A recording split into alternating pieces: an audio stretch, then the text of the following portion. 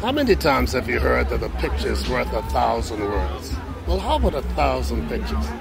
I'm here in Christchurch, Barbados, and I'm talking to Somerset resident Marcille Haynes, and she is a photographer here in Barbados. So tell me, what was it that attracted you to photography?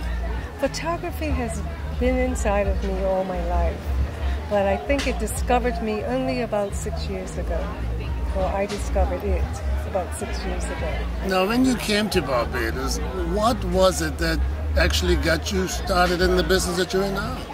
Well, it was a lot of things, because I've been here for a long time, and I decided that I needed to do something for myself. And in doing that, I discovered I was a photographer and that I could actually earn a living from it. Tell me about your body of work. What kind of shots do you take?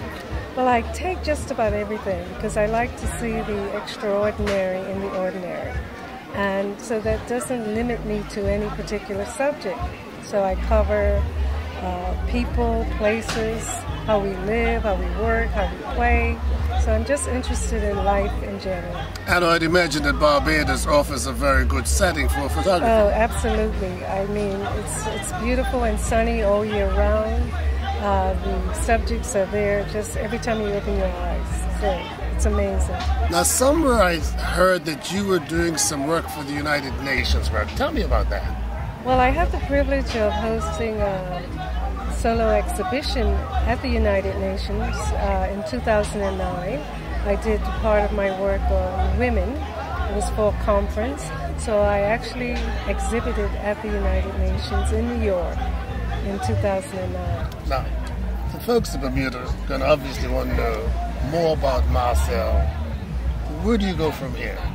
Well, I'm going all sorts of places. I've just branded one of my gold award-winning pieces. It's called The Life of an Oprah. So that has become a trademark. And I'm just about ready to distribute some of my household items like aprons, tea towels, napkins, placemats with my work on it, the original art. Now, this must have been pretty tough to get into. What gave you that impetus?